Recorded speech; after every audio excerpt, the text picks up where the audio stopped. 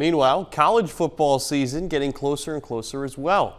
As the high schoolers begin their first practices in the state of Missouri, so were college football players at MSSU.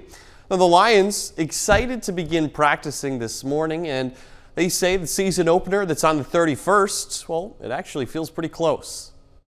I wrote it on my calendar the other day and I looked at it and I was like, a lot closer than I thought. It really is. It's only like 20-some days away. So it's really close and I'm really excited for it. This is what we love to do. You know, don't get me wrong, we understand that you gotta lift weights, you gotta have all-season conditioning, but at our core, you know, we love to play football, we like to throw the ball around, we like to tackle each other. I mean, all these things are, you know, why we play the game. Well, it definitely, there's some familiarity with the guys that are carrying over from last year, but there's also a bunch of new guys, and some of the guys have gotten better, some of the guys have enhanced their skills, they're different. So every team is different, you get to know them in the first 15, and we'll get to doing that.